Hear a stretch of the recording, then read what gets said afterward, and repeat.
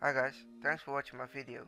In this video I'm going to show you how to install XEXMenu version 1.2 for RGH and Jtag.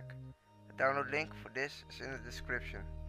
So first of all, you have to copy over a demo to your USB from the Xbox 360, because now you get the content folder on your USB device. So now you have to extract the XEXMenu. Now you just have to copy over the code 99999 to your USB device on the folder 00000 in the content folder.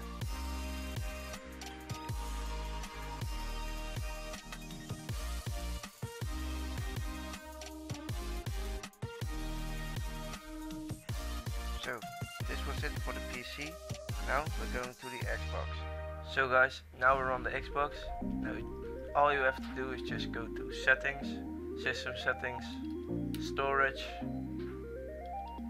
find your USB device where you put your XEXMenu, go to demos, click on XEXMenu and move it to your hard drive.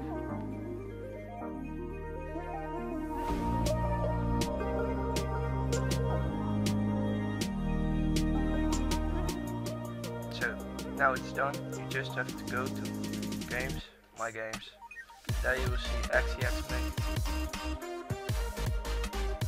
So did this video help you out? Don't forget to leave a like and subscribe to my channel. Again, thanks for watching, and now later.